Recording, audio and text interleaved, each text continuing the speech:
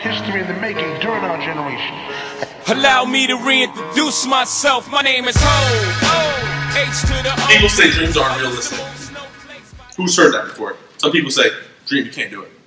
You can't do it. Everyone's heard it. I know everyone's heard it. Dreams are not realistic. I want you guys to really, I'm speaking through this because I'm limited on time, but think about this. I want you guys to scream out this really quick. What are you guys sitting on? Chairs. What do you guys have out? What do you guys have in your pocket? You know what that was? Scream it. You know what that was? That was all someone's dream. All of it. The chair you're sitting in, the clothes you're wearing, the lights that are in the ceiling, the building. That's how realistic dreams are, guys. But it comes down to believing in your dreams. Coming down to knowing what you want out of life and understanding that it's a realistic thing. This, me, what I'm doing, this is a dream of mine. And I get to do it every day. And it's awesome. So you have to understand dreams are realistic. When someone tells, when you're not, I'm going to say this quick. If people aren't laughing at your dreams, you aren't dreaming big enough. A dream is supposed to be something that you're supposed to scare small-minded people when you tell someone your dream. Think about that. If you don't believe it, if you can't say your dream, why would anyone believe in it? So believe in what you're doing in your life. Believe in your dream. Believe in your aspirations. And understand there's a way to do it. Listen.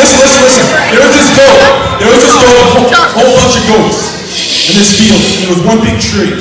And all these goats would always try to get to the top of the tree to get to the harvest. Always. And every day, all these people talk, no, you're not. All these people, you're going to fail, you're going to fail. And all these people always fail. And they heard them, they go, oh my God, they can't do it, I can't do it. My dream is to get to that harvest, I can't do it. Because they didn't do it. So now there's this one goat that always looks from outside. And he's like, you know what? I'm going to give it a try. 2 weeks. He tries, and he's hearing everyone waving their head like this. No, can't do it, They're making loud noise, standing up. And one day, he gets to the top of the harvest. And he grabs all that food, and he brings it down and shares with everyone. Does anyone know why he was able to get to the top of the harvest?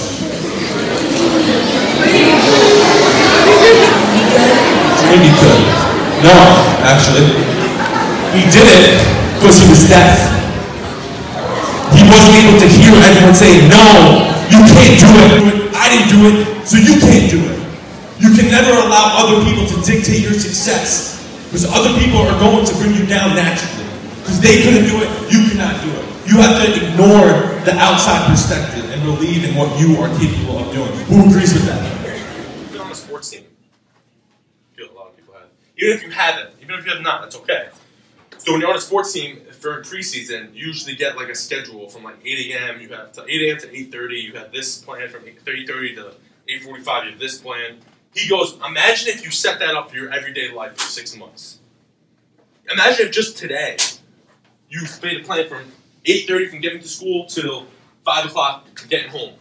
You had every minute plan. People complain there's not enough time in the day. There's 24 hours in the day.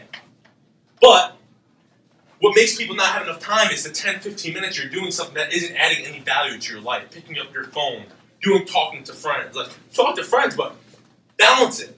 Because those 10, 15 minutes, those 5, 10 minutes over the day, doing that every hour, is going to accumulate to hours wasted. That's 2, 3 hours a day. If you go on your phone, you can see how many hours you spend on your phone. And I promise you, it will scare you.